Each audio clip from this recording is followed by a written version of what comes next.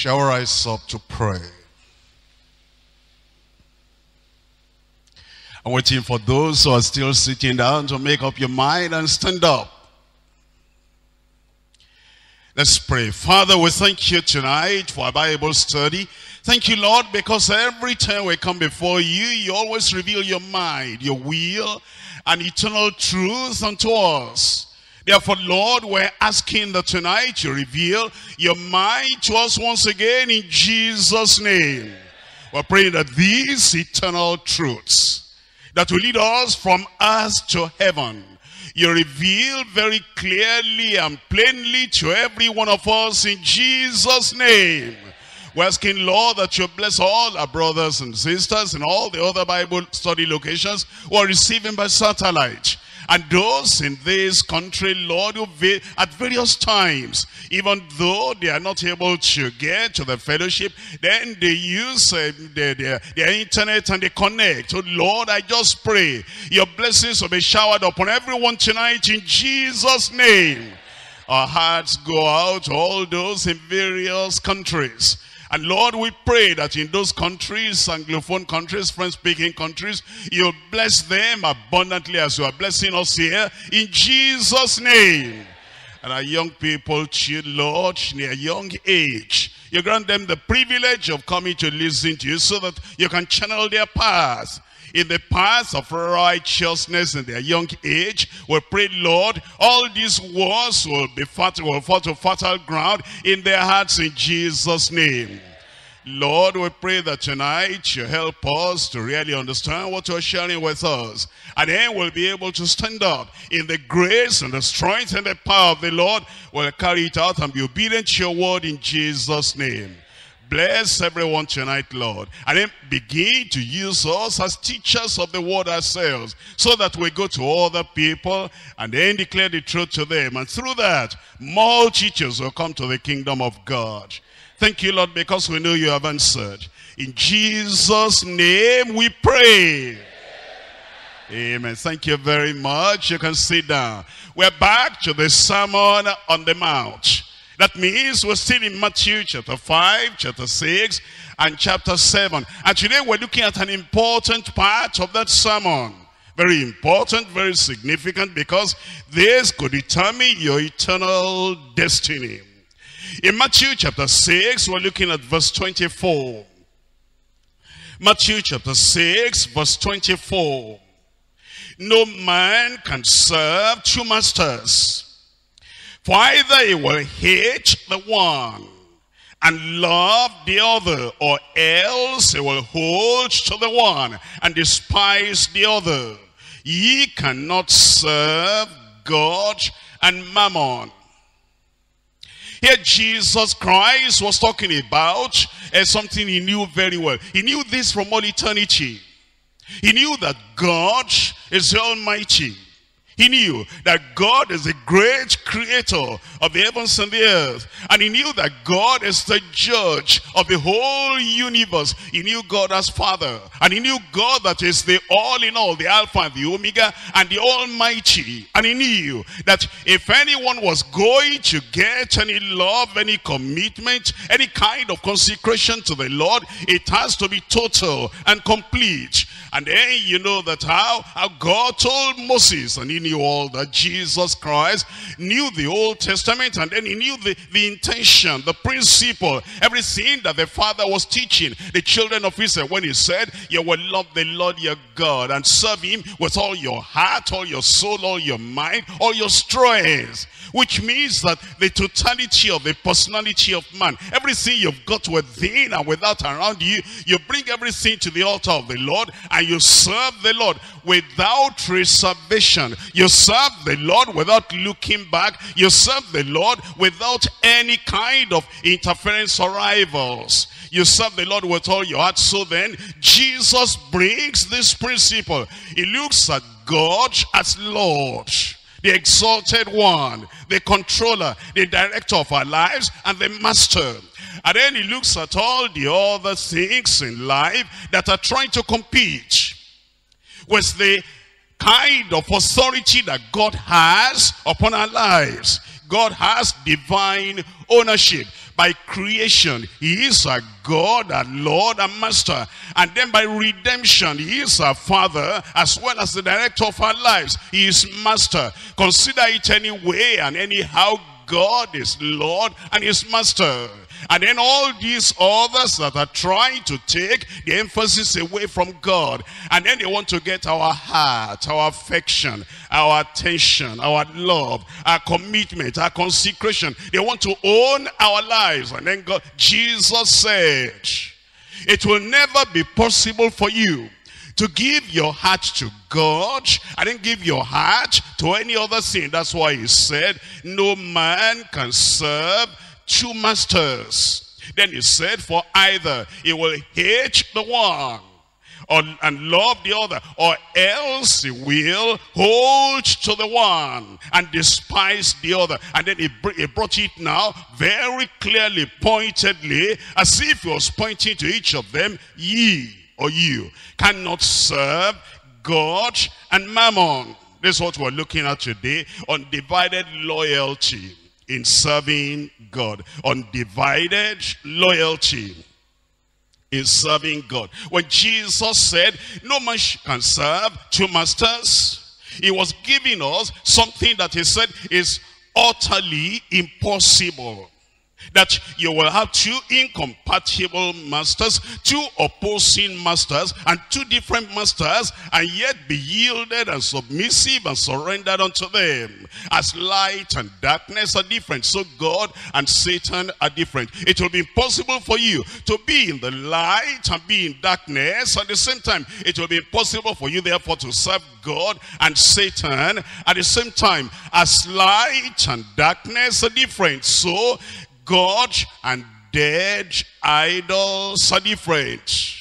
As far away as darkness is from the light, so the dead idols are far away from the living God. And so you cannot serve God and dead idols at the same time. And God and the world are so different. The world is dark and deadly, but God is alive and he quickens, he gives life. They are the extreme opposites. And therefore, because God and the world, they're different. So very different. In that same way, then, you cannot serve God and the world at the same time.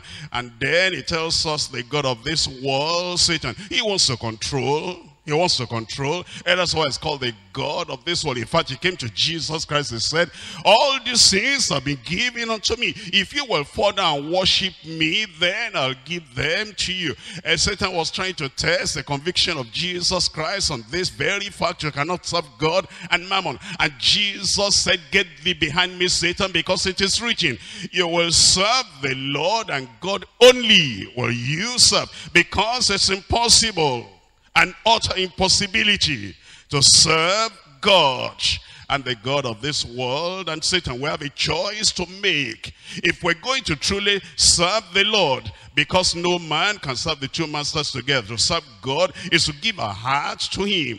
It says, my son, give me your heart. It's not just asking for your head. It's not just asking for your hands. It's not just asking for your legs. It's not just asking for your property. It says your very heart, the very center of your being. It says, my son, give me your heart. And if we're going to really serve God acceptably, we must give him our heart. And we must love him supremely. Love him above everything in life, above everyone in life. So then we allow him to reign over us and to rule over all our decisions, over all our actions. We cannot serve God and at the same time give our heart, our interest, our devotion to an object that is incompatible with the Almighty God. Serving God as master demands that we reject the lordship of Satan. You want to serve God as master, you want to serve him as the Lord, the controller, the director of your life. It means that you reject every other thing that is trying to take away your interest, your life, your attention away from the Lord. It means that you reject totally the lordship of Satan, and then you reject the lordship of all the gods. And that's why the children of Israel said in Isaiah chapter 26 and in verse 13, Isaiah chapter 26 verse 13, O Lord our God, all the lords beside thee have had dominion over us. And they regretted the time they submitted themselves to other lords. And they regretted the time they just yielded their devotion, their dedication, their consecration, their mind unto other lords. And now they confessed before the Lord and said, Lord, O Lord our God, other lords beside thee have had dominion over us, but by thee only. This is a new conviction, and this is a new decision. And this is a new confession. We're telling you now, Lord, we're forgetting the past and coming away out of the past. They said, but now, but by thee only, we will make mention of thy name. And that's what the Lord is calling us to, that whatever you've done in the past, whatever you've yielded to in the past, whatever you have surrendered to in the past, that now you come to the Lord and you say, Lord, now I know that no man can serve two masters. And because I cannot serve God and mammon, I quit yielding myself, surrendering myself unto Satan, unto the world, unto dead idols. And I come to submit myself fully, wholeheartedly, completely unto the Almighty God. That's what he determines. That's what he demands. He wants us to love him so that you hate every other competitor that will take your heart away from him, holding on to him, making you to despise the world and the flesh. That means knowing the utter impossibility of serving God and mammon. You make an irreversible covenant. An irreversible covenant with God to serve him only. Serve him always. And serve him ever. Mark those words, irreversible covenant. Irreversible covenant that you make with the Lord, that here is the one you are going to serve. And this is an irreversible perpetual covenant. Look at Jeremiah chapter 50. Jeremiah chapter 50. We're looking at verse 5. Jeremiah chapter 50 verse 5. They shall ask the way to Zion, with their faces thitherward, saying, come, and let us join ourselves to the Lord in a perpetual covenant that shall not be forgotten. Let us join ourselves unto the Lord in a perpetual covenant that will not be reversed, that will not be changed, that will not be forgotten. That's what the Lord is calling us to do. That's what the Lord is expecting that we're going to do as we yield ourselves and surrender ourselves to the Lord in a perpetual covenant, in an irreversible covenant. In Matthew chapter 6, once again, the text of today. The text says, no man. And no man means no matter how wise, no man, no matter how clever, no man, no matter how enlightened and educated, can serve two masters. No man, whatever your spiritual experience may be, no man can serve two masters. You cannot pretend to do it. God knows you cannot do it. Heaven knows you cannot do it. Christ knows you cannot do it. That no man can serve two masters, for either he will hate the one and love the other. He says you cannot love both masters equally at the same time. You hate one and you love the other. And then it says, or else it will hold to the one, embrace the one, and cling to the one, and cleave to the one, and leave the other, and despise the other. And then he brings a conclusion. He said, you cannot serve two masters. As we look at this study tonight, we'll divide the study to three parts. Number one, the impossibility of serving God and mammon. Just impossible. Just impossible. And therefore there's no use trying. It's impossible. The impossibility of serving God and mammon. Number two, the implication of serving God as master. What does that mean? To serve God as master. Own him as master. Love him as master. Yield to him as master. Embrace him as master. Cleave unto the Lord as master. The implication of that. The implication of serving God as master. Point number three now is telling us the impiety, the iniquity, the sinfulness, the impiety of serving God and mammon. We come to number one, the impossibility of serving God and mammon. We come to this, Matthew chapter 6, verse 24. By the time we finish the study, we have repeated this verse a number of times, that you should know it in your heart. And it should be a guiding principle in your life. Anytime that the God of this world will try to come to put some pressure on you, you remember this in your mind, because it's written upon the tables of your heart. Matthew chapter 6, verse 24. No man can serve two masters, for either he will hate the one and love the other, or else he will hold to the one and despise the other. Ye cannot serve God and mammon. And let's look at a parallel passage. Parallel passage means another passage of scripture where Jesus said the same thing. And that thing is recorded in Luke chapter 16, verse 13. Luke chapter 16, and we're reading from verse 13. The words of Jesus: no servant can serve two masters. The same thing. No man can serve two masters. No slave can serve two masters. No servant can serve two masters. For either he will hate the one and love the other, or else he will hold to the one and despise the other. Ye cannot serve God and mammon. That same thing right there.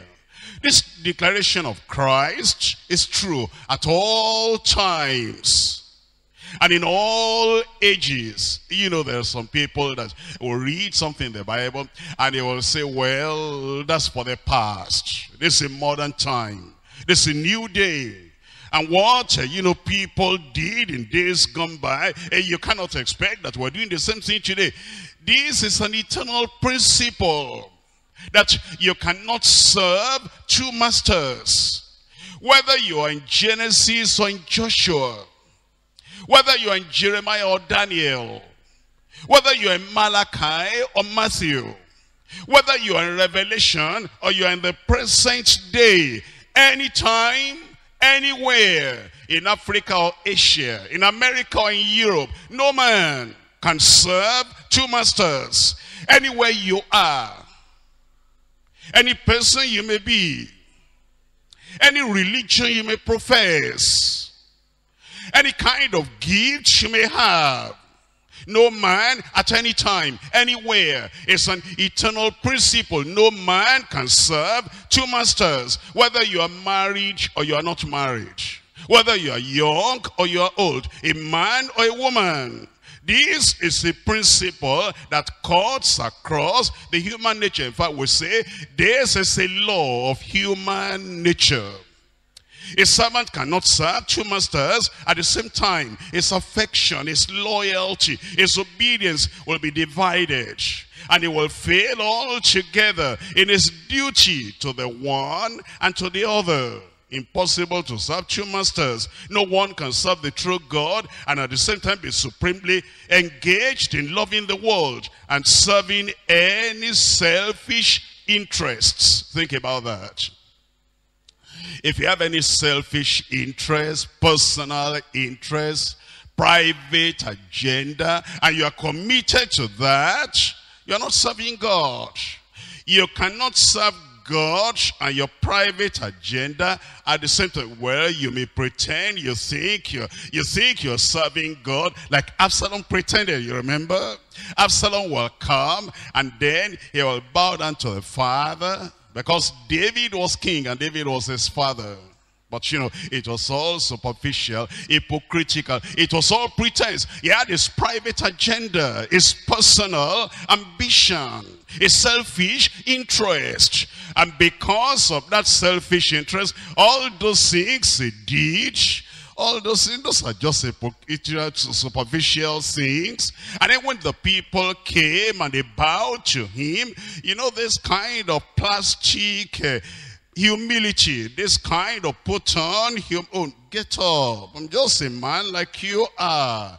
If your case had been handed over to me, I would have handled it. It's all hypocrisy, all that bowing down, all that, you know, yes sir, yes sir. There's a private agenda, and because you're committed to that private agenda, you cannot be committed to the Lord. No man can serve two masters. No one can serve the true God and at the same time be supremely engaged to loving the world or serving any selfish interest. Our devotion to the world and the things of the world will interfere with our commitment to the Lord. That's why it says you cannot serve two masters. Let's look at Joshua chapter 24.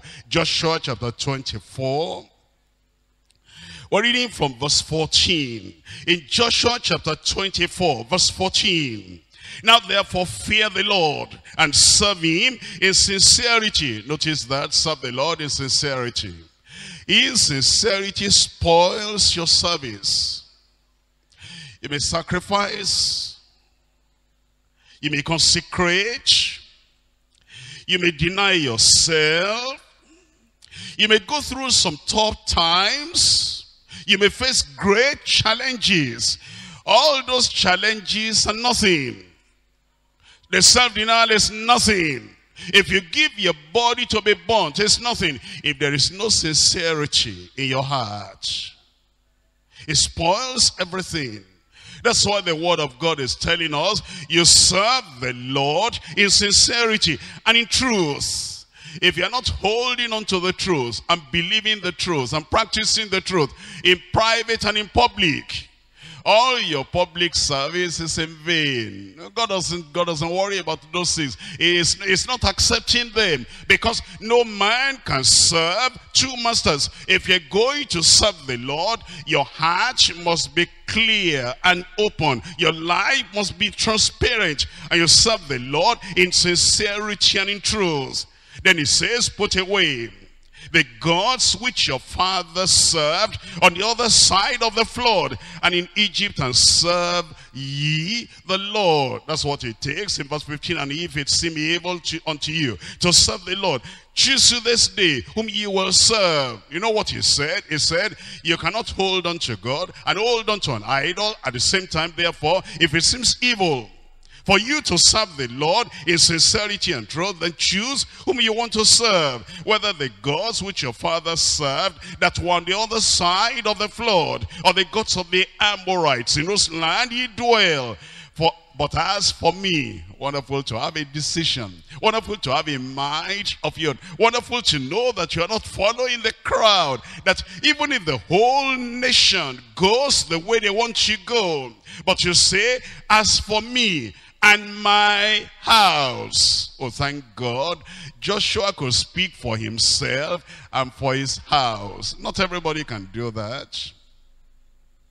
Not every father can say, as for me and my house. You know, you have some fathers, how about your children? Well, he says, I don't know what their decisions are. I can only talk about myself.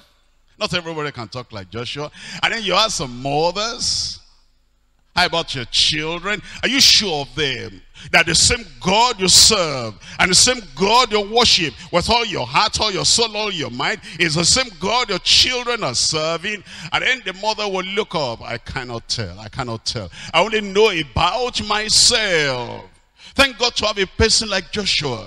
A person like Joshua that said, it's not only me. As for me and my house, we will serve the Lord. In fact, there are some parents that don't care whether their children serve the Lord or not. There are some husbands that don't care whether their wives serve the Lord or not. There are some wives that don't care whether their husbands serve the Lord or not. There are even some pastors that don't care whether the members of their church serve the Lord in all sincerity or not. They say, well, the congregation is there. They'll make a decision for themselves. They don't want to help their congregation, their church, the local church, that with all their heart, all their soul, all their mind, with all the commitment, conviction in them, they'll serve the Lord. They say, well, they have their minds to take a decision. But they say, I don't know about myself. Not Joshua. Joshua said, as for me and my house, we will serve the Lord. And the people answered and said, God forbid that we should forsake the Lord and serve other gods, for the Lord our God, he it is that brought us up and our fathers out of the land of Egypt, from the house of bondage, which did those great signs in our sight, and preserved us in all the way wherein we went among all the people through whom we passed. The Lord drove out from before us all the people, even the Amorites which dwelt in the land, and therefore we will serve the Lord, for he is our Lord. We will serve the Lord, for he is our Lord. Look at what Joshua said in verse 19. And Joshua said unto the people, ye cannot serve the Lord. Ye cannot serve the Lord. It is more than just saying it with your mouth. It's more than coming to church. It's more than carrying the Bible. It's more than just making a confession. It's more than repeating it after the evangelist. It's more than saying it because the pastor is preaching it. He said, you cannot serve the Lord because I know you. You're superstitious. You're syncretic.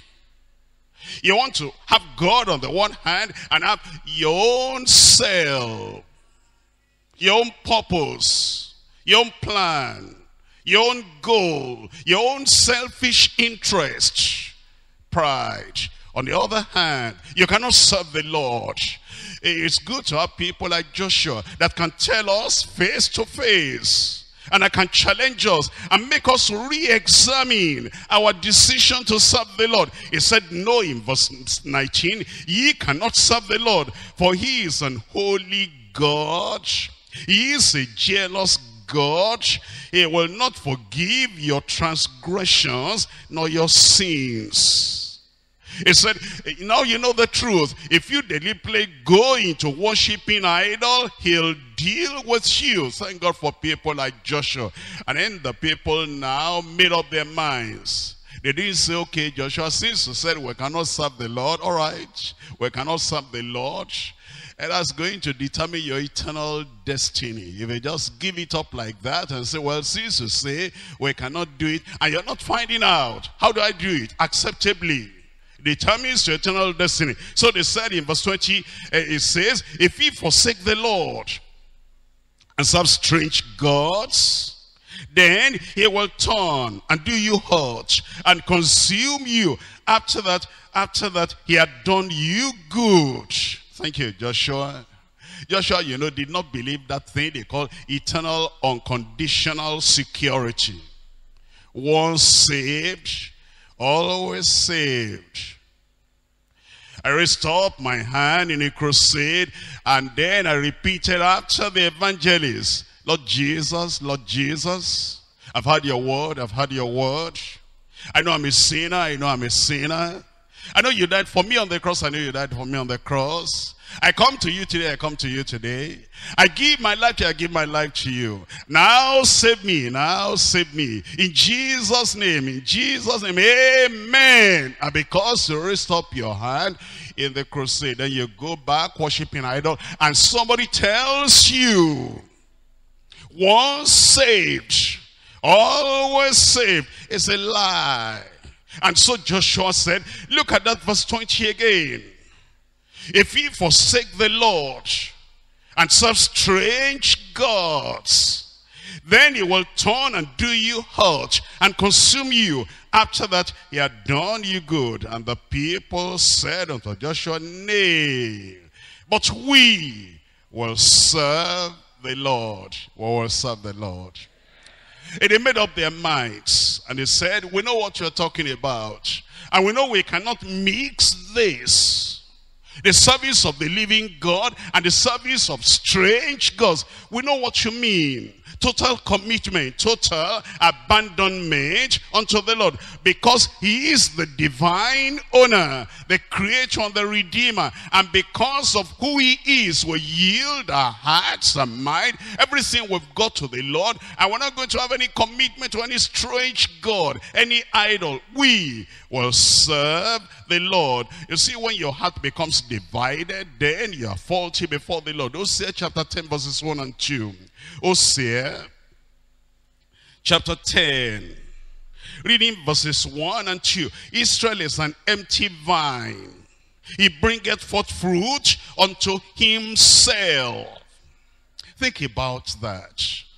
Israel is an empty vine. He bringeth forth fruit unto himself. Do you understand that? When you win converts, you know, the Pharisees, they went all about trying to win converts. You know what they did?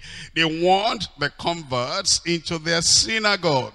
And they made those converts twofold children of hell than themselves. And you know, there are people that just win converts to themselves. And there are some people that say they are witness, and they witness to ladies, they are men.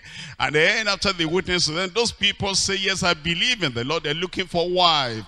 And then eventually it says, you know, as I brought you to the Lord and now you are my convert, it looks like something is telling me, that's the devil telling you though, something is telling me you are now my wife. They bring forth fruit unto themselves. And they're not bringing the fruit unto the Lord. They're not serving God with a kind of total heart, total commitment unto the Lord. But it is to bring forth fruit unto themselves. Therefore you become an empty vine. And it says, according to the multitude of his fruit, as he increased the altars, according to the goodness of his land, they have made goodly images. Their heart is divided. Their heart is divided. Now shall they be found faulty. When in your service, in your devotion, in your work for the Lord, the glory of God alone is not your intention. The exaltation of the Lord is not your motive. Pleasing the Lord is not the only objective you have. But you have another personal interest, another private agenda. Your heart is divided, and you'll be found faulty. You're like the double-minded man James is talking about in James chapter 1. James chapter 1 verse 8. A double-minded man is unstable in all his ways. Once you are double-minded, you want to go this way and go that way. You want to serve God and still have your gain. A double-minded man is unstable in all his ways. Your mind is not focused. Your heart is not centered on the Lord alone. And your worship is not to the Almighty God alone. You're looking for the praise of men. You're looking for recognition. You're looking for some exaltation. You're looking for some material gain. You're a double-minded man. And if you give that service to the Lord and there's no recognition and there's no praise of man, you get angry. And then the next service you are going to give and the next thing you are going to render to the Lord is going to be substandard, because there's something in your heart. You're not rendering that service only unto the Lord, going up to the Lord as a sweet savor, because you are involved in it. And self pollutes your service. Self destroys the reality, the genuineness of your service. It's like while you're serving, your mind is thinking of another thing. And if you don't have that other thing you are thinking about, then you're not rendering service to the Lord. You may want to examine your salvation. You may want to examine the condition of your heart, because a double-minded man is unstable in all his ways. In your service of the Lord, if that service is going to be accepted, in your prayer, in your praying, whatever the prayer, it's not just the words. What's inside you? Are you looking for something else? Selfish interest? Ambition? Are you trying to impress somebody? Are you trying to attack somebody while you are praying? So that the prayer is not just ascending to God. I hope so-and-so is hearing the prayer. I hope so-and-so is watching the prayer. I hope so-and-so is taking note. The prayer is not just to God. There's another ambition. A double-minded man is unstable in all his ways. Are you saved? Are you a child of God? Do you have a heart centered and focused on wanting to serve God and God alone? Or is there another ambition? And that ambition is actually higher in your heart, in your life, than the desire to really serve the Lord in all sincerity. That's very important. That's why Samuel was telling the people, and he said, if you're really going to serve the Lord only. Notice that word, only. 1 Samuel chapter 7 verse 3. In 1 Samuel chapter 7, we're looking at verse 3. 1 Samuel chapter 7 verse 3.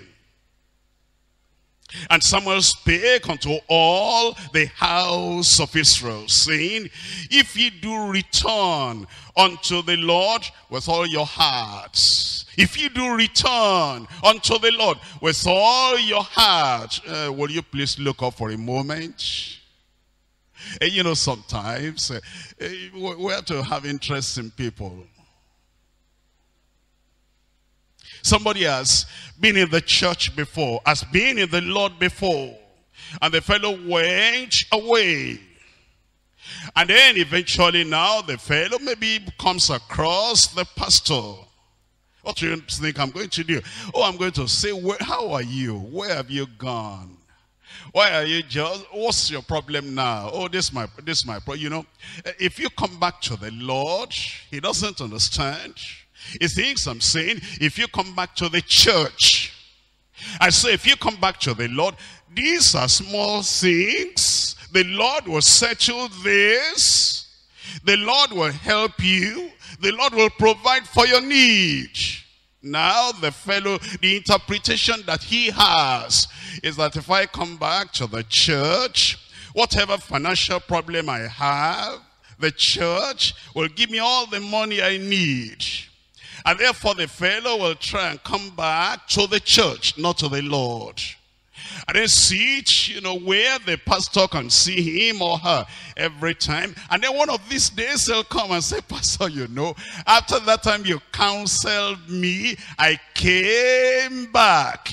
What do you mean you came back? Did you come back to the Lord? Did you repent? Have you made restitution? And is there righteousness? Are you intending to get to heaven? Or is it that you came to the church so that now we'll know that you have come to the church, and whatever material things you need, we'll be able to dip our hands in the pocket and give you? That's a selfish interest. That's not serving God. And when you come and the thing you're expecting does not come out, and then we don't give you anything, you say, I thought if I came back, they will all rally around and give me everything I want. That's an ambition. That's a desire. That's not serving God. If you're going to serve God because of heaven. And serve God because you know that Jesus went through the agony on the cross of Calvary and he died for you. And because he died for you, your heart, your soul, your mind, everything you've got, you give yourself to the Lord. That's serving God. Not only that, you know, there are times we move some of our pastors around. Listen to me. And sometimes we have a need in this hall, and so we move one of our pastors out of this hall, and then we move him to this hall, to this stage, from this stage. And this other fellow there had been coming to the church, and very zealous, because there is a personal relationship. I don't mean anything bad. I don't mean anything sinful. A personal love, relationship, affection, interaction between him, between her, and the pastor. And then when the pastor is transferred and is moved to this other place, then he comes to a worship service the following Sunday. Our state overseer is not here. Our pastor is not here. What happened? If it's like this, I don't think I can stay. I don't think another pastor can take care of me like him. You are not serving God. You are coming because of the money, because of the gifts, because of what that state overseer pastor was giving you. You are not serving God. Now that he is transferred to another place, we don't see you in church again, you are not a child of God. If you're going to serve the Lord, all your heart, all your soul, all your mind. If Peter is there, I'm in church. If John is there, I'm in church. If Paul the apostle comes, I'm not a disciple of Paul or a disciple of Peter or John. I'm a disciple of Christ. And all these are the servants of Christ. Whoever Christ sends, I'm there. That's serving the Lord. But all these people that are coming to church nowadays, and they really don't have a heart in serving the Lord. It's just because of their social interaction, interpersonal relationship. That's not serving God. 1 Samuel chapter 7 verse 3. And Samuel spake unto all the house of Israel, saying, if ye do return unto the Lord with all your hearts, then put away the strange gods and Ashtaroth from among you, and prepare your hearts unto the Lord, and serve him only, and serve him only, and serve him only. That's what the Lord requires, because you cannot serve God and mammon. Let's come back now to Matthew chapter 6. Matthew chapter 6 verse 24. No man can serve two masters, for either he will hate the one and love the other, or else he will hold to the one and despise the other. Ye cannot serve God and mammon. Mammon actually refers to money, riches, wealth. Money, riches, wealth. Ye cannot serve God and mammon. You know the promise of God. Seek ye first the kingdom of God and his righteousness. Seek ye first the kingdom of God and his righteousness. Then he said, then he will add, all these things shall be what? Tell me out loud. Added unto you. We have a problem. We're serving God, we had nothing.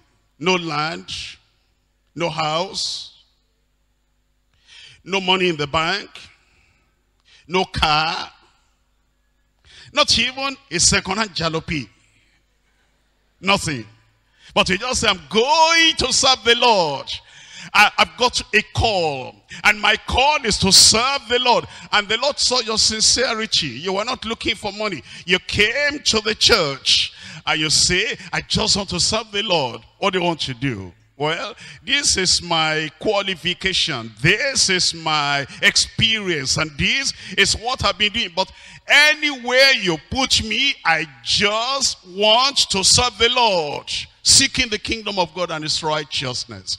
And then, as you know, the church then led by the Lord, it's not going to come from heaven, and you're not going to hear an audible voice. He has his servant that he has put there. And then his servant puts you here. And then you're just cheerful, happy. with all your heart, all your soul, just serving the Lord. And then we'll give you a moderate amount that can barely pay your house rent, that can barely pay any other thing after you've done the regular routine spending, expenses. And then after that, the Lord begins to just bring this and that. Now you have land. Now you are trying to build a house. Now you are trying to have a car to yourself. And then you say, isn't the Lord wonderful? That's the addition he spoke about. The unfortunate thing is, your mind now transfers the love, the affection to the added sin. That now you are not serving God only. You are now watching the money, the increase in salary. And you are watching the building that you are raising up. And you are watching the property. Now you are comparing yourself with other workers in the church. They gave him this, and this is what they gave me. Your service is now affected. Now mammon is now taking your heart. Remember, when you came in, that was not in your heart. And the Lord is saying, preserve that pure service unto the Lord. Once the grumbling comes, and once the murmuring comes, once you begin to throw stones at the pastor, because salary, look at me and look at what I've got, you're no more serving the Lord. There is an Absalom spirit in your heart right now. And it's like, I'm not just happy serving the Lord alone. What am I going to get? That's serving God and mammon. It's impossible. And God has removed the sand away from your life. It won't take time. You're likely to leave the service of the Lord, but you're going to regret in eternity. And the Lord Jesus said, no man can serve God and mammon. Either he will hate the one and love the other, or else he will hold to the one and despise the other. And he said, you in particular, you cannot serve God and mammon. And mammon, I told you, that's money, wealth, riches. And because of man's tendency to love and to trust in riches, it was eventually considered as an idol, a substitute for the true God. How dangerous it is to set your heart upon riches, seeing how easy it is for men to make it a god. In fact, the Bible says the love of money is the root of all evil. Look at that passage. That's 1 Timothy chapter 6. 1 Timothy chapter 6. I'm reading from verse 6. 1 Timothy chapter 6, verse 6. As I read this passage, I want you to try to measure your Christian life with these verses. Measure your state of mind with these verses. But godliness and contentment is great gain. Are you contented? Or is there this ambition that overrules your life? And every conversation, every thought, every discussion is showing your discontent, dissatisfaction. But godliness with contentment is great gain. For we brought nothing into this world, and it is certain we can carry nothing out. Measure your life with that. Do you ever think about that? On the final day when you're leaving this world, and they make that casket coffin, they're going to bury your bank account with you. Verse 8, having food and raiment. Having food and raiment. You have more than food and raiment. Having food and raiment. Let us be therewith content. Think about that. That's what sets you free. to serve the Lord without any distraction. But they that will be rich fall into temptation and a snare, and into many foolish and hurtful lusts, which drown men in destruction and perdition. For the love of money is the root of all evil, which while some coveted after, they have erred from the faith and pierced themselves. Not the church. You cannot pierce the church with many sorrows, just yourself. You're not piercing your leaders with many sorrows, just yourself. They have pierced themselves with many sorrows. I pray God will deliver us. But thou, O man of God, flee these things and follow after righteousness, godliness, faith, love, patience, meekness. We come to point number 2. Point number 2, the implication of serving God as master. Let's come to Matthew chapter 6, verse 24. Matthew chapter 6. We're looking at verse 24. No man can serve two masters, for either he will hate the one and love the other, or else he will hold to the one and despise the other. Ye cannot serve God and mammon. I want you to look at the verbs that are used there. Serve. You find that in the first sentence in verse 24.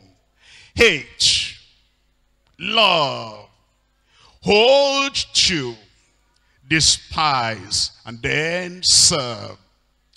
As we look at those verbs, we see what it takes and what it means to serve the Lord. From the text, we learn what it means to serve God as master. Because the Lord Jesus himself uses the word serve, love, hold to. To serve God is to love him, number one. Number two is to hold to him. That word hold, another scriptural word is cleave. To cleave unto the Lord. To serve God is to love him, not in words only, but in deed and in truth. He who serves God truly and acceptably must serve him wholeheartedly. God will not permit a rival to share the throne of our heart with him. If our hearts are divided, he will say, like he told the children of Israel, they have not followed me fully. As we look at the text, to serve God is to hold unto God. That means to cleave unto him. That is to cleave unto him in a perpetual, everlasting, unforgettable, irreversible covenant. In all conditions of life, in all situations of life. It is to hold to him and his commandments. Even when those commandments are not pleasing to the flesh. Even when we go through some inconveniences, still to hold on to the Lord. It is to give God the first place in our affection, in our devotion, presenting our hearts to him and preserving our hearts for him as a sacred ground on which neither mammon nor the world nor Satan nor anyone is allowed to intrude or to trespass. God wants us to serve him as master and to be the Lord, for him to be the Lord of all our lives. In Malachi chapter 1 verse 6, master, that's who God is. Malachi chapter 1 verse 6, his son honoreth his father, and his servant his master. If then I be a father, where is mine honor? And if I be a master, where is my fear? He wants us to fear him, honor him, reverence him, bow before him, bend the knee before him, bend our hearts to his will. That's when we accept him as master. Deuteronomy chapter 10. In Deuteronomy chapter 10, reading from verse 12. 10, verse 12. That's what it means to serve God. And now Israel, what does the Lord thy God require of thee? But to fear the Lord thy God, and to walk in all his ways, and to love him, and to serve him. Walk in all his ways, fear him, serve him. What does that mean, to fear him? To fear him. I thought we're not to fear God. Of course we're to fear him. What does that mean? What it means is, anything you're doing, any conversation you're having, any discussion you're holding on to, any communication you're having, picture it as if God is physically there. We know he's spiritually there.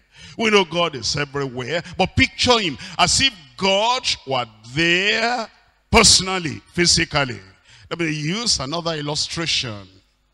Let's say, for example, you are a man, and the devil is trying to tempt your body towards another woman, married or not married. If she's married, think about her husband being by her side. And then the devil is bringing this temptation to your body. And the husband is by the side of the woman. What are you going to do?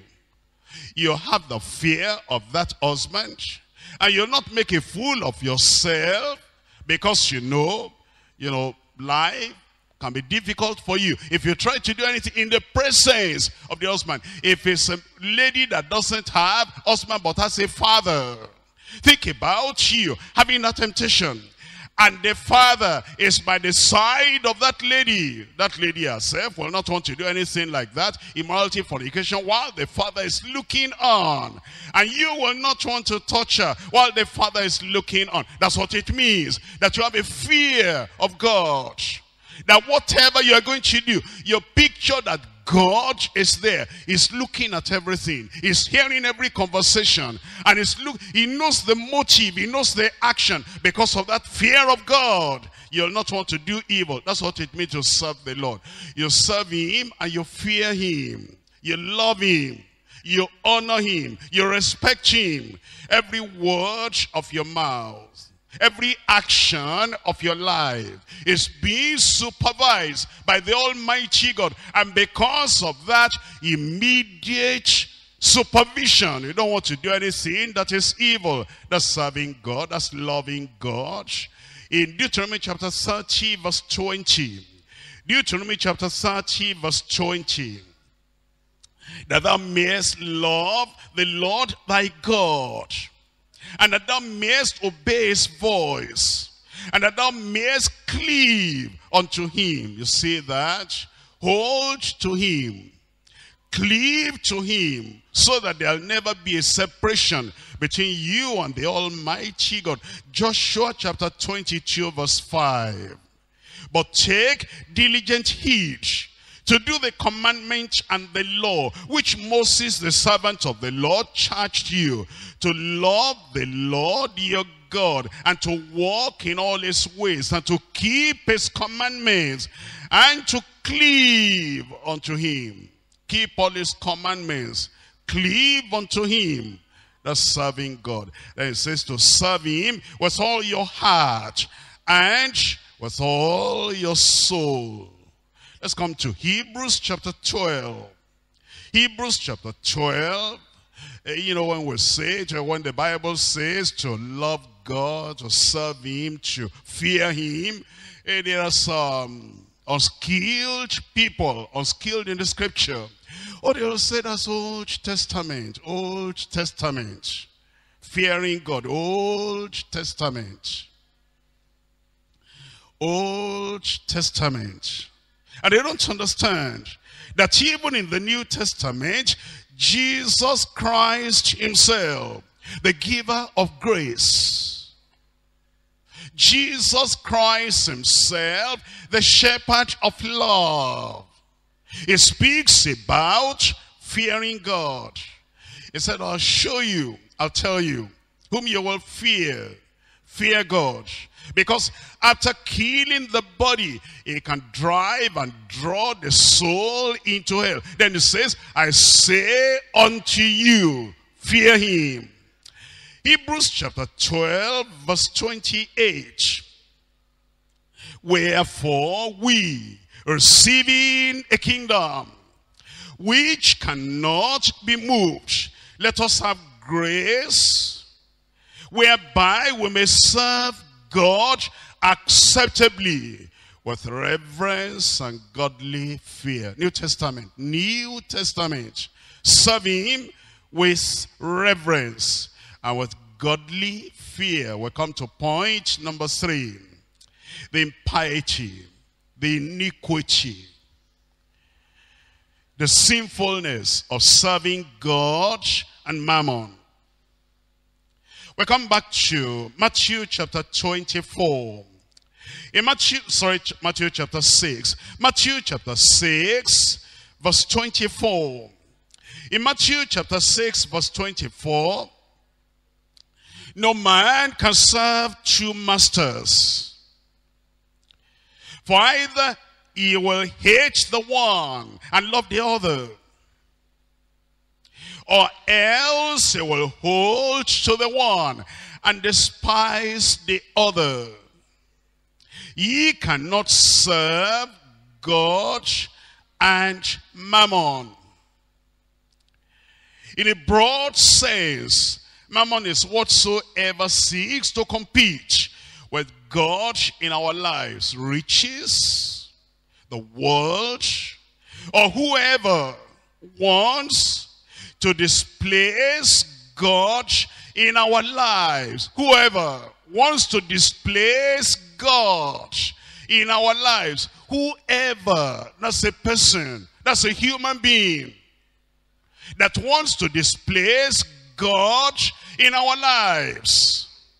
What does that mean? You know, it's good to love one another. The Bible tells us everywhere, love one another, love one another. But you know, the love of God has to be above, beyond the love to any man, any woman.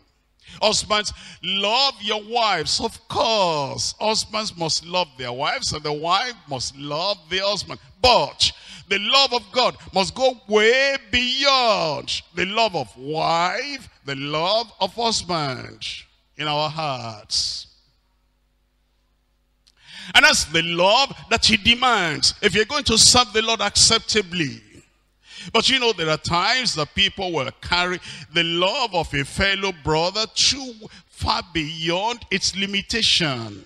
And they'll carry the love of the husband and the love of the wife far beyond its limitation.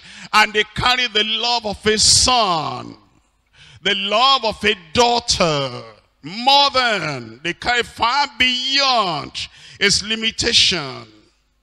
But you need to understand, if you're going to serve God acceptably, you love God more than your wife. Much, much, much more than your wife.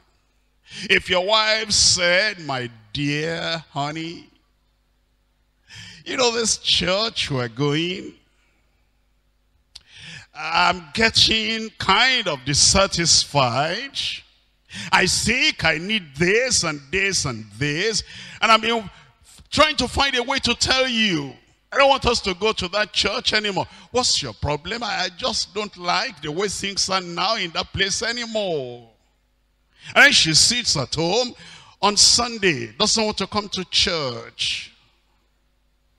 And then you say, this is my wife. And you love her. We taught you to love your wife. The Bible taught you to love your wife, but to love God more than your wife. And there's some people that will say, well, if my wife wants to change church, I don't have an alternative. I don't agree with her, but I don't want to see her unhappy. I don't ever want to see tears in her eyes. Oh, she better weeps. And if she decides not to come, you say, on this point, we disagree. I gave my life to the Lord there. And the teaching of the word of God, I cannot get it any other place but that place. I'm going to stay there. And if she decides she's not coming That's a decision. You love God above your wife. That's serving God with all your heart, all your soul, all your mind. And if it's your husband, he's got a new job. He's got a new car. He's got all these things of the world that will vanish away. And now that has gotten into his head, has gotten into his heart, has taken his affection away from the Lord. And he's saying that, you know, my mates, my colleagues, my equals are no more there. I don't think I can go and sit with those people anymore. And then I don't want to go to that church anymore. You are the wife. And she is telling you, you know, my wife, where I'm working now, for you to match me. This is what you do. You say, but that is against the word of God. Look at our conviction. All these years. Oh, you say, no, don't worry about that. You love me, don't you? Yes, I love you, but I love God more than I love you. That is serving God with all your heart, all your soul, all your mind. And it is when you understand that. And sometimes it's your children. We love our children. We ought to love our children. What if any of your children will say, Daddy, we don't like to break your heart. Mommy, we don't like to break your heart, but we don't want to continue in that church. Again, which church? That's why I gave birth to you. And that's what I've been teaching you since you were born. You don't want it anymore. If you don't want the church, you don't want me. If you don't want the God of the Bible and the God that I serve, you don't want me. I know you mothers, you love your children so much that, you know, it's almost you say, let me die. If my child is going to leave me, don't die. Just tell that child, I'll show you the way of the Lord. If you don't follow it, you are going to suffer. And if they go, let them go, but stay. It's not good for mommy and children to go to hell. If we cannot get everybody to heaven, at least let mommy get to heaven. Let daddy get to heaven. You love the Lord more than your children, more than your parents, more than everybody. You make up your mind. This is what it means to serve the Lord. That's what Jesus taught, by the way. Matthew chapter 10. I'm reading from verse 37. Matthew chapter 10, verse 37. He that loveth father or mother more than me is not worthy of me. And he that loveth son or daughter more than me is not worthy of me. If your child just, you know, decides he doesn't want to serve the Lord, you will still serve the Lord. I know some of those children are thinking they don't understand the Bible. And they are thinking, if I don't go to church anymore, then they will stop my father, they'll stop my mother from preaching. You're mistaken. We're not going to stop your daddy and your mommy once you're of age. If you're still a toddler, if you're still an infant, if you're still a little child, and your parents are not able to control you, say, why are you not able to control this little child? But when you become of age, and you get to the point your father, your daddy, your mommy cannot beat you anymore, and you know, you're almost taller than mommy, almost taller than daddy, and there's nothing they can do anymore, you bolt out, you will carry your own responsibility. Your daddy will keep on serving the Lord if he wants to serve the Lord. The father must love God more than the children. The mother must love God more than the children. That's what Jesus said. And then he says in Luke chapter 14. Luke chapter 14. I'm reading from verse 26. If any man come unto me and hate not father, that means to love them much, much less than God, and hate not father and mother and wife. Hey, your wives, I hope you understand the scriptures. Don't ever think, my husband now is a leader, and if I decide I'm going to get worldly and I'm going to forsake the Lord, once they see that me, the wife, I'm not pulling my weight anymore, they will stop my husband. You are mistaken. Not today.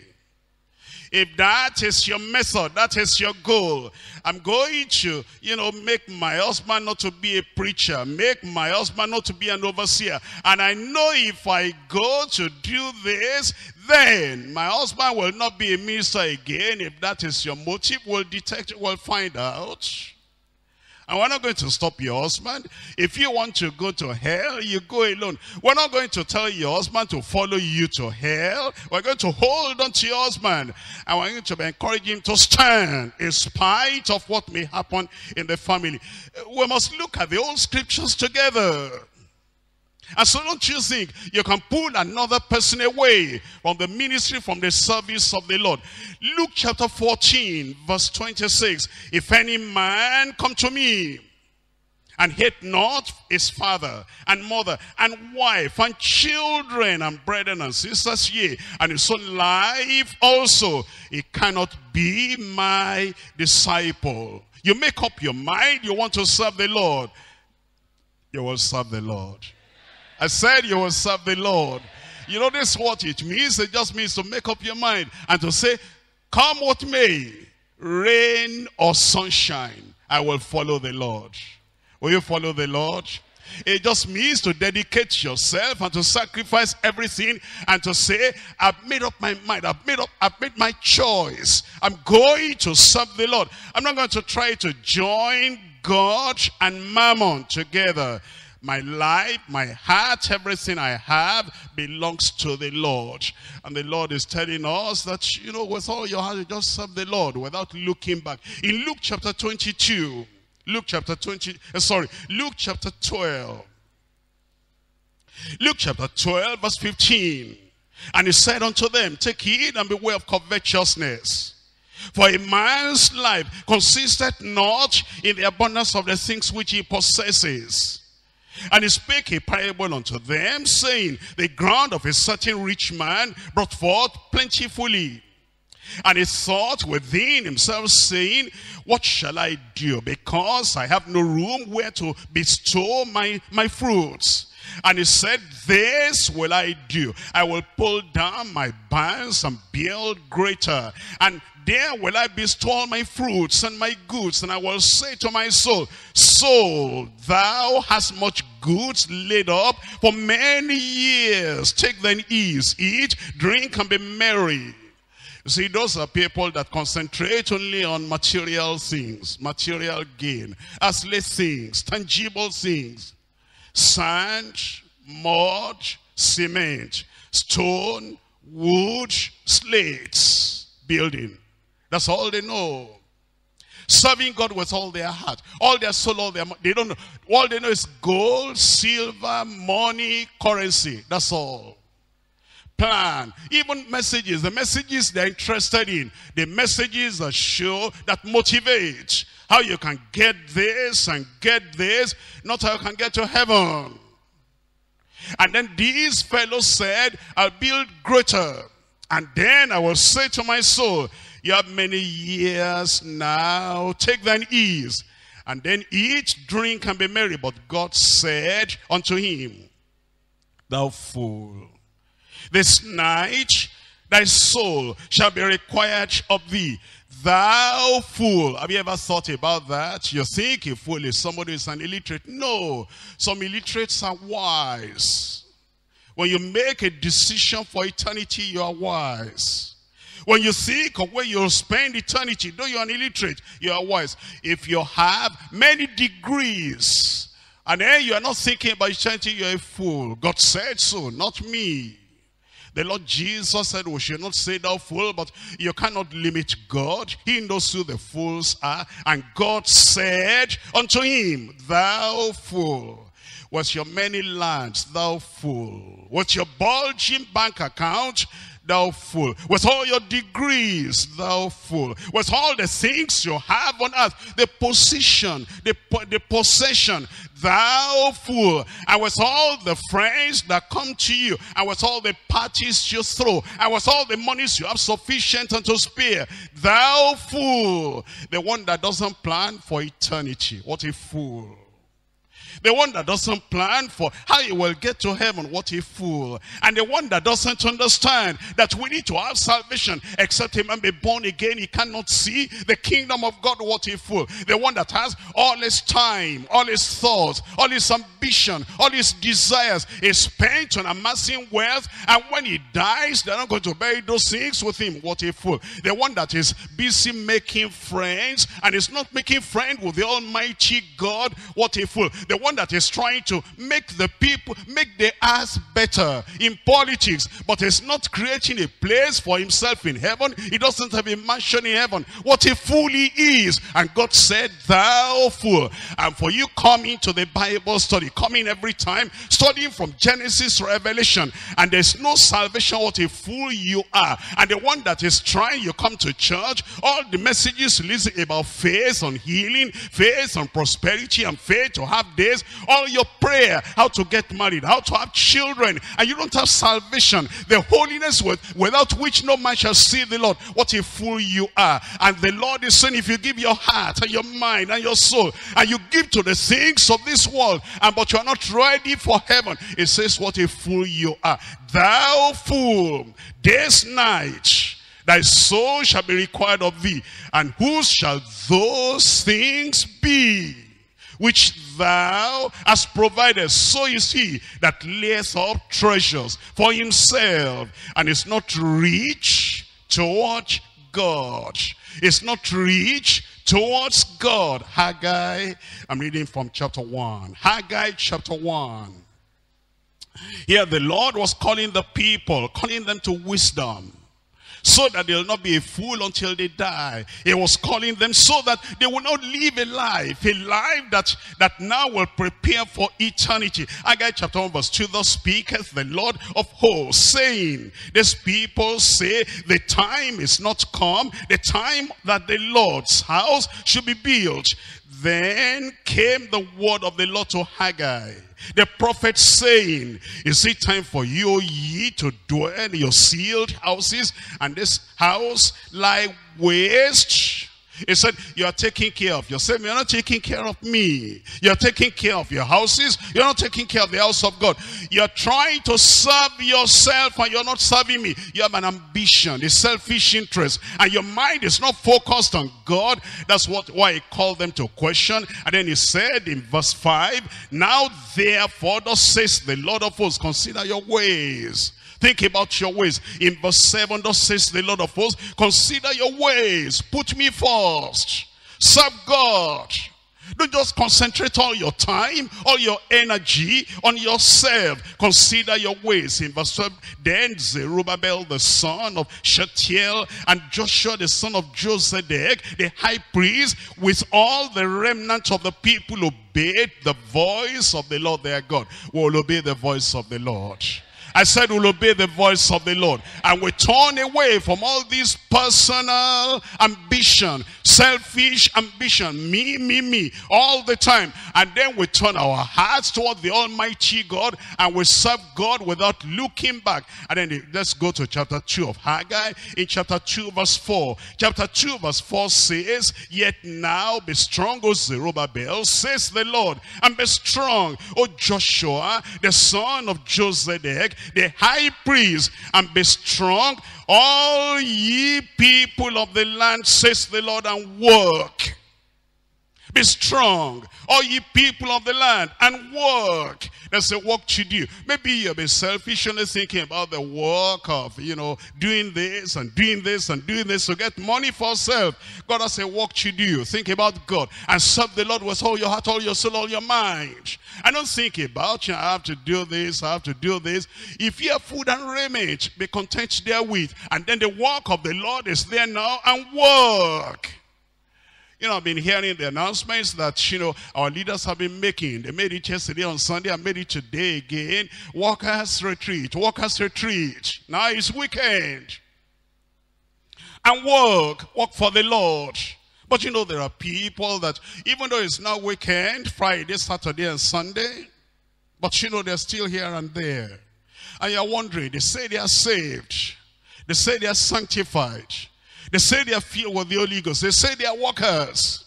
And when it comes to just giving a few hours, just a few days, to come and prepare yourself.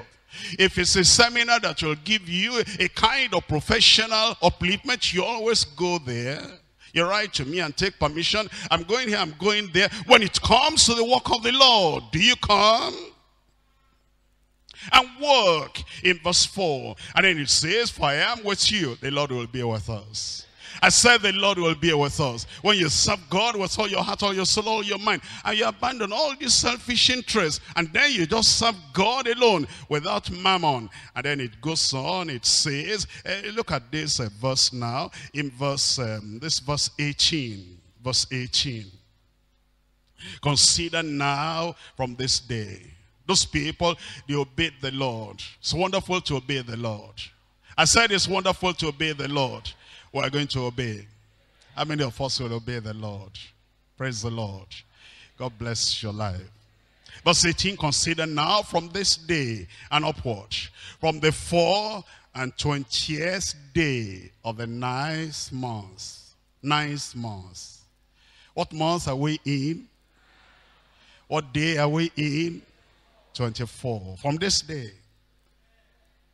24th day of the 9th month. Such a study coming to us that is drawing us and saying, I want your heart, I want your life, I want your time, I want your talent. On the 24th day of this 9th month, this day, that if we will do like they did on such a day for them, and the same day comes to us, and the Lord is saying, exalt my name, exalt my work, and turn around, and all the selfish ambition, abandon them. From this day that the foundation of the temple is laid, consider it, is the seed yet in the barn, yea, as yet the vine and the fig tree and the pomegranate and the olive tree has not brought forth. From this day will I bless you. Blessing is coming. If we will just say, now we have seen our error, now we have discovered our fault, now we have seen our wrongdoing, the Lord wants all my heart, all my soul, and all my mind. And this very day, 24th of September, I come to give it to the Lord. I'm telling you, the blessings God will pour upon your life, there'll be no room enough to receive it. Why don't you rise up and tell the Lord, from this day, I give myself, I commit myself, I consecrate myself, I yield myself completely. I'm not going to serve God and mammon. I'm going to serve him with all my heart, all my soul, and all my mind. I'm going to give myself unreservedly unto the Lord. And the Lord is saying, from this day, I'm going to bless you.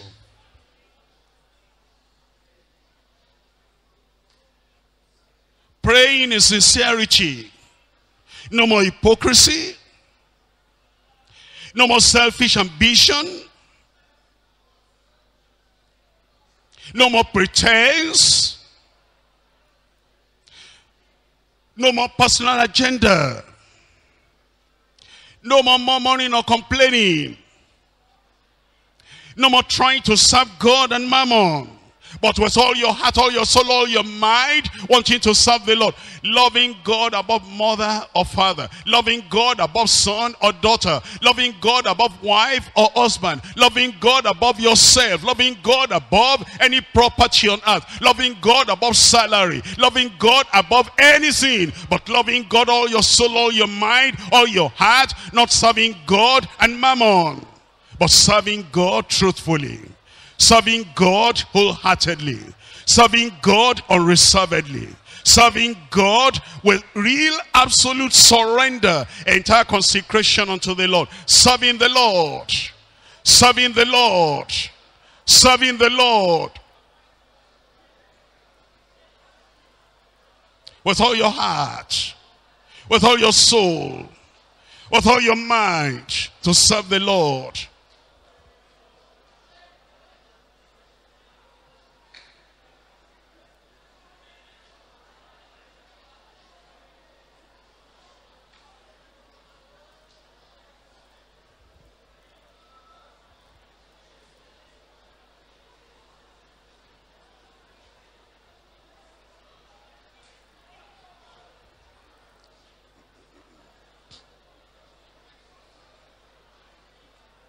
Your motive matters in everything you do. Your intention matters in everything you do. Your goal, your purpose, your mind, it matters in everything you do. Not just the words in your prayer. Your very heart, your very life, your intention. You don't want to be like an Absalom, bending down, bowing down, kind of pretended humility. But the heart was devilish, murderous, wanting to even kill the father. Was so position drunk, power drunk, could hurt the father and do anything. Just because of having the position. You don't want to be like that. That's not serving God. Serving God because of money. Serving God because they are smiling at me. They love me. They appreciate me.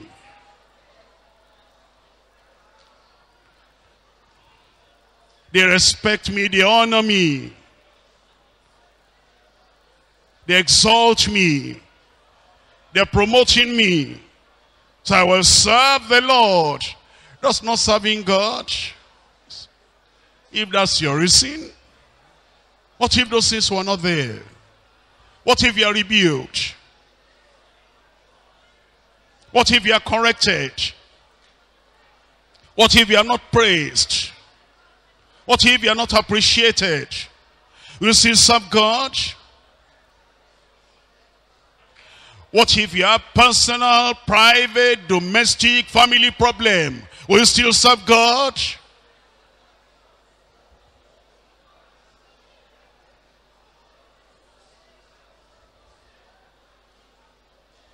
But to give your heart to the Lord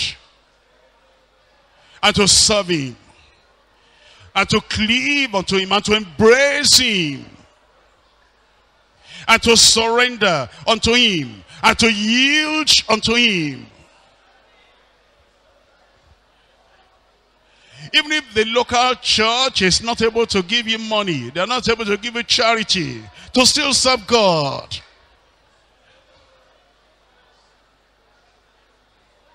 Even if the person you said I want to marry is saying no, to still serve God.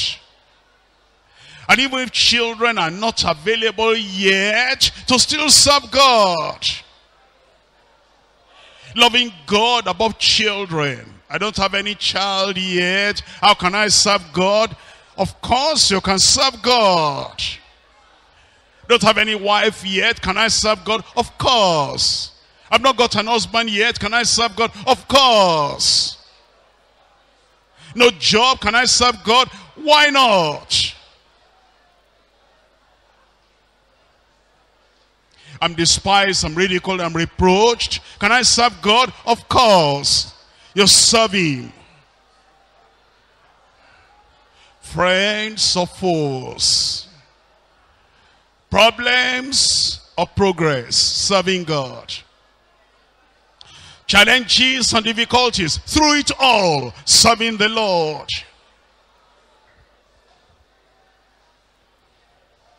The children are difficult and wayward, serving the Lord. My husband is not making life easy, still serving the Lord. My wife is trying to discourage me, still serving the Lord. My place of work, they're putting pressure on me, still serving the Lord. All your heart, all your soul, all your mind, yielded, submissive to the Lord completely, serving the Lord. With purpose of heart, with purity of intention, with entire consecration and dedication, serving the Lord. You cannot serve God on mammon. He wants the whole heart.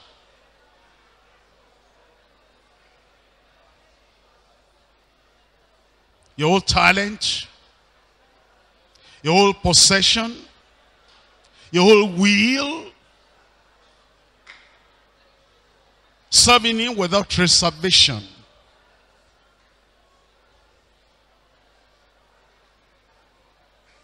Without holding anything back, serving the Lord. Saved,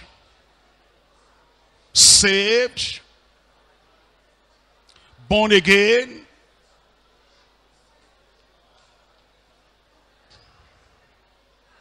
yielded and surrendered to the Lord.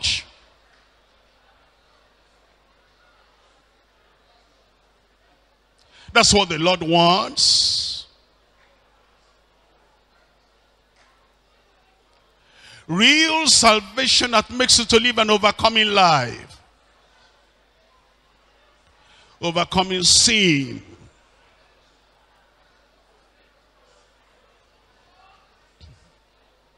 Being so strong in your conviction.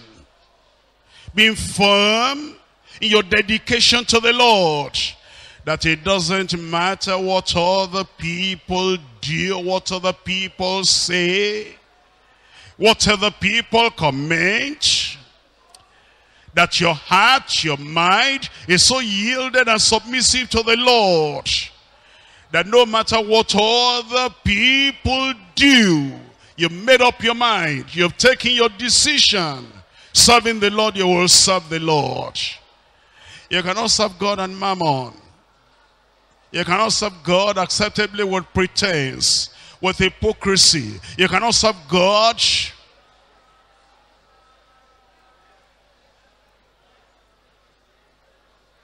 with superficiality.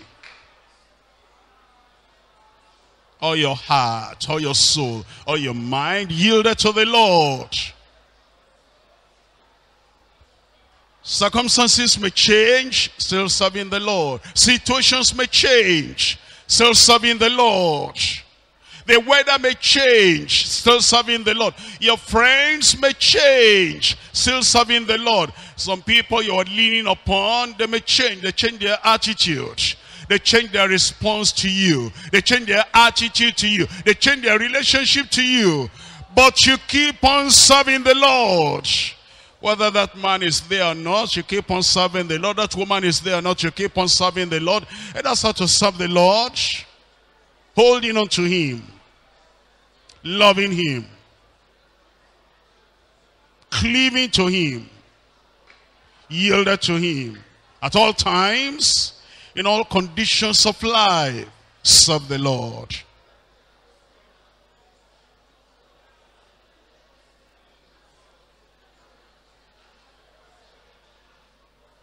Serve him. Serve him. Make up your mind.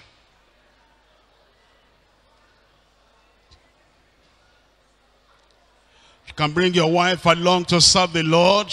That's glorious. You can bring your children along to serve the Lord with you. That's wonderful. But don't allow the decisions of other people to hinder your serving the Lord.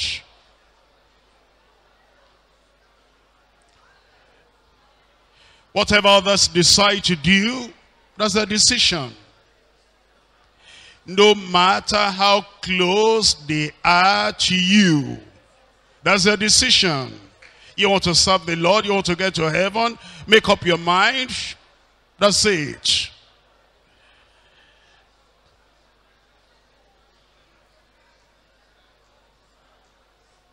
Serve the Lord.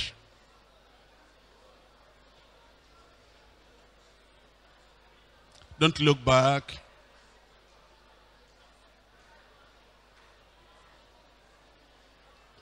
Don't allow anything, anyone to discourage you. Just move on, serve the Lord. Remember, no man can serve two masters. And you cannot serve God and mammon. Make your choice. I will serve the Lord.